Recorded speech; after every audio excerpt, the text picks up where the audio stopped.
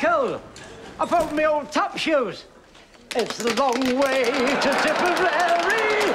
It's a long way to go.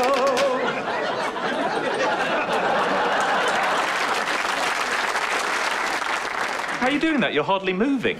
Oh, well, you see, most tap shoes only have 2 tap points at the front and back. I've had 2 more put on the sides than these, so it sounded like you're a couple of skill levels up.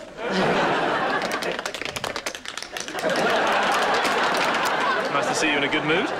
Oh, well, I've just got off the phone with an old friend. What about you? You must be feeling pretty good about yourself. Yes. Love is in the air. Yep. What's wrong? I don't know. I'm not used to things going well. I always feel like some terrible thing is going to happen just to even it all out. Oh, for crying out loud. Well, I can't help it. Every piece of good news goes straight to my back. It says 637, but that's not it. Ladies and gentlemen, I am Mr. Mystery Man. Hey, look at this, Arthur.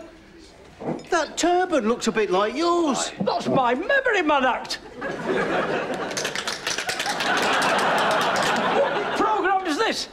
There's a psychic hotline. And what we're going to get is, it's definitely going to be a